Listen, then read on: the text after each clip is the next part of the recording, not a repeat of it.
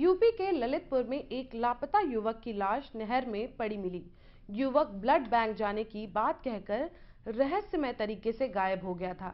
युवक के परिजनों ने एसपी को प्रार्थना पत्र देकर युवक की गुमशुदगी की जानकारी दी थी।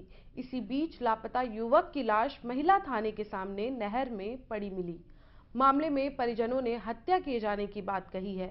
फिलहाल पुलिस मामले की जांच में जुट गई है। ये हमारे भाई चाचा के लड़के हैं, उनकी लाश है ये।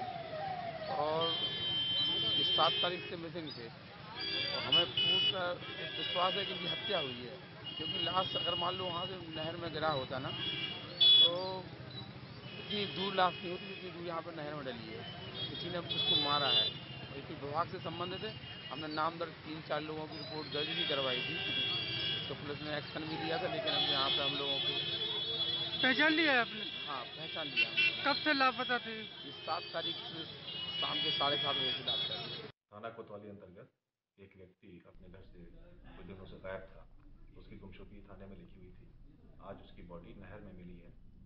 किस कारण से उसकी डेथ हुई है, इसको पोस्टमार्टम रिपोर्ट में जो फैक्ट्स आएंगे उसके आधार पर हम लोग वैधानिक कार्रवाई